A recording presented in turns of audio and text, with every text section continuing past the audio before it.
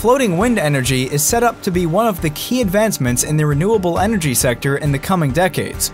This is due to the fact that offshore wind presents several major advantages to traditional onshore wind energy, such as faster wind speeds, more wind time, and many more locations to place wind farms. Windcrete is patented concept of a floating wind turbine consisting of a monolithic concrete tower structure acting like a spar buoy.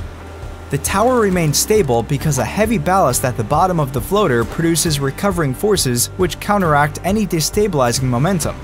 To prevent the whole structure from drifting, it is moored to the bottom of the sea. Current designs for the Windcrete project support 5 MW and 15 MW wind turbines, although they can easily be adapted to suit any wind turbine according to project needs. A unique feature of the Windcrete design is that it allows for easy and fast horizontal construction. The built structure is then towed to the wind farm and initially filled with water to achieve vertical position.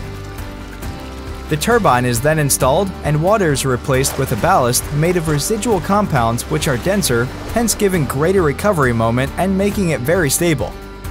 Besides horizontal construction and easy transportation, the Windcrete design involves other innovations such as partial submerging, low-height nacelle integration, upending, marine operations and procedures, integrated concrete tower, hemispherical base, and waste material ballasting.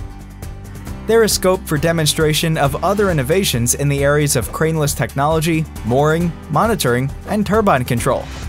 Windcrete owns several patents protecting the concept and has successfully tested the concept using small-scale models within the collaboration framework of InnoEnergy, and is today one of the most competitive and cost-effective floating wind turbine propositions in the market.